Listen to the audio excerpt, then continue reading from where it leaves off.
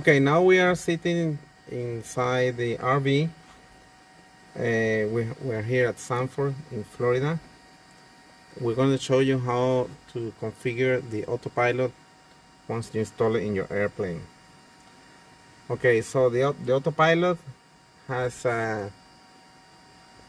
two switches that you have to install. Okay, one is the autopilot disengage, which we have it here. Normally people will have it in the yoke here. That's a push button that you press to disengage the autopilot. Then we have a switch. In my case I have two switches, but normally it's only one switch to disconnect the 5 volts to the servo.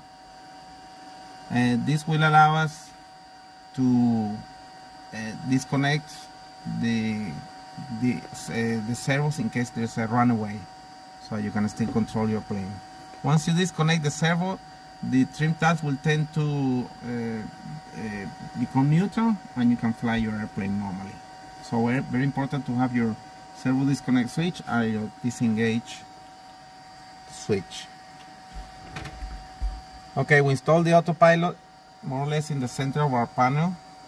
Some people may want to have it above, near the top, but the farther you have it from instruments or from electricity, radios and magnetic sources, the better the magnetometer will work. It has a magnetometer inside.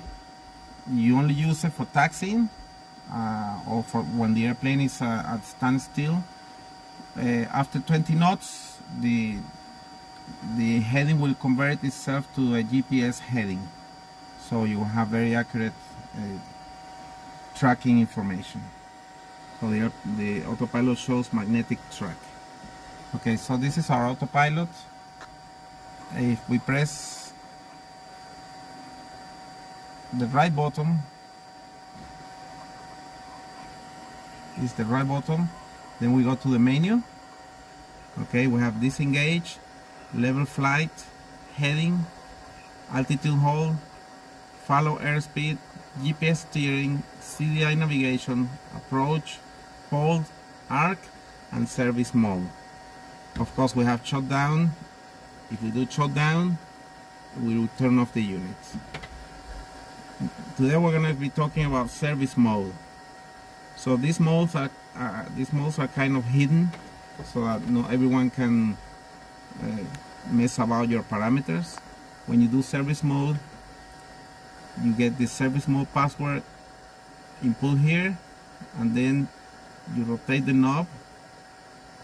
Okay, the service mode password 10 will give you all the parameters that you need to adjust the autopilot. So we got 10, then we press the left button. Okay, and we're on page 1, and here we have baud rate. Okay, the baud rate has to synchronize with your radio. Okay, if the baud rate is correct, you should get information about the go-to waypoint. In this case for us is a Daytona Kilo Delta Alpha Bravo. It should appear here, and the number of miles. Okay, when you change the baud rate, this one, you should turn off and on the unit.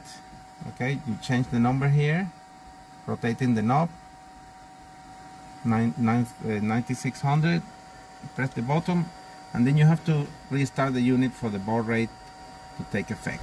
Very important. Okay, we press again the left button, we click on the knob, and we go to the next menu. Show magnetic heading. If you do yes, since the autopilot works in magnetic track with your GPS, magnetic heading will show your magnetic compass heading with internal magnetometer. So you have a little arrow showing. Let me put yes here. You see this little arrow here? Okay, this little arrow will normally be in another direction because the autopilot works in magnetic track and the arrow is magnetic heading. Okay, so that's that one. Here we have 3 sources, 1, 2, and 3. That's where you're going to program if your GPS navigation is going to be NMEA aviation data or none.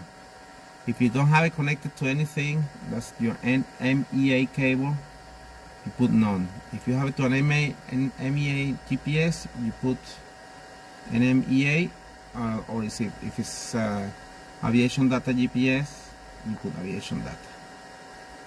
Okay, then you have NAV2, NAV1, sorry.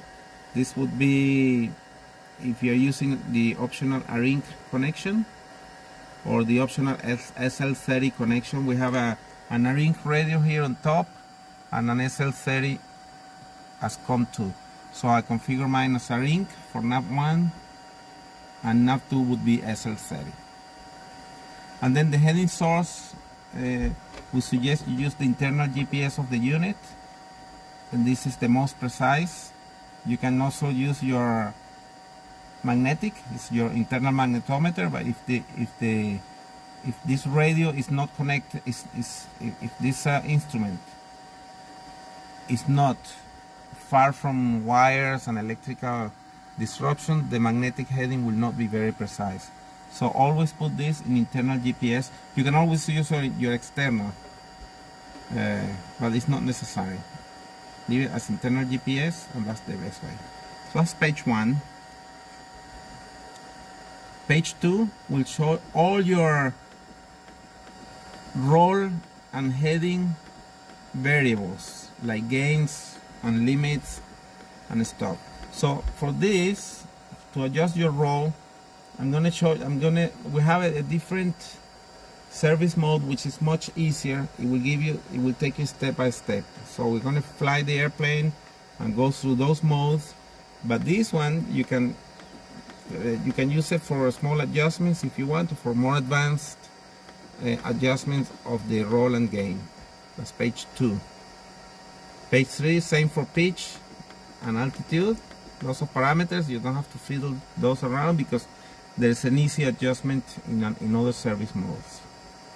Airspeed gain for your airspeed follow. Page 5 is CDI gain. We actually have a CDI needle here. Okay, that the autopilot can follow that needle, so that parameter will help us adjust how good it follows the path.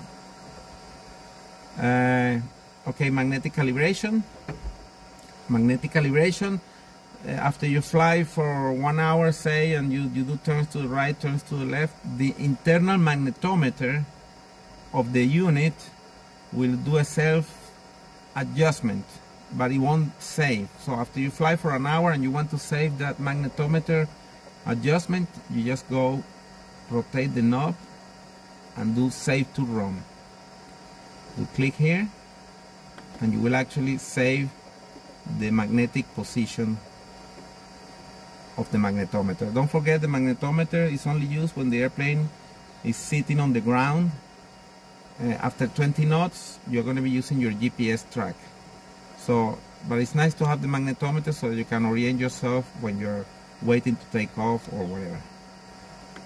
Then there's the cage. Again, the cage is to adjust the artificial horizon, the altitude indicator. You want to have it in the center.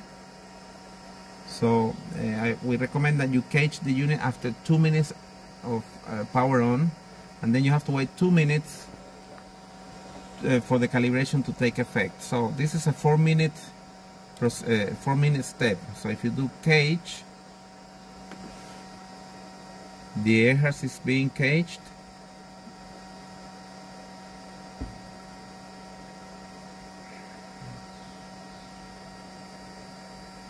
It should appear soon.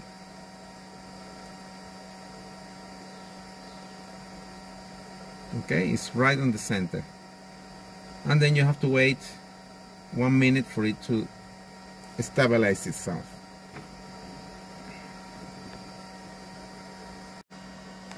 Okay, after caging, of course we need 2 minutes for the unit to stabilize, but we can continue with the rest. Okay, we go back to page 6. Okay, we've done the caging, the barrel units. Here you can choose from inches, rotate the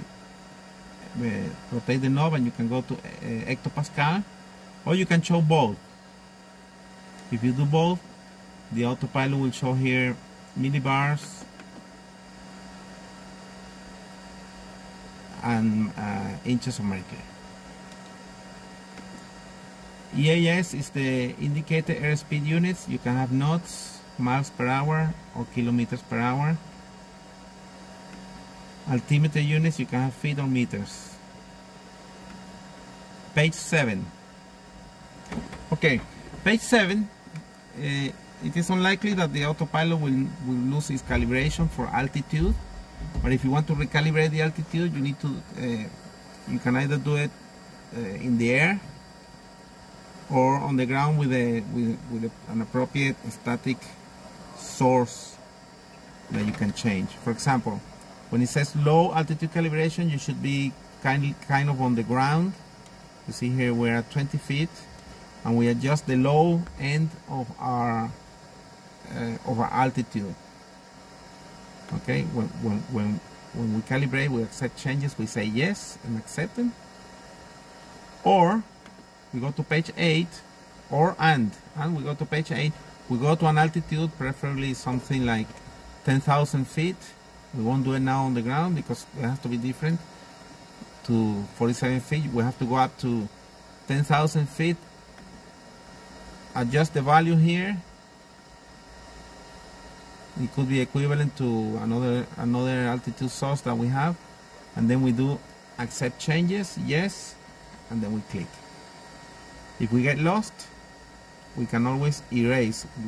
We turn the knob to the left, and we can erase all the calibrations. It will go back to factory default. Only the altitude will default at this stage.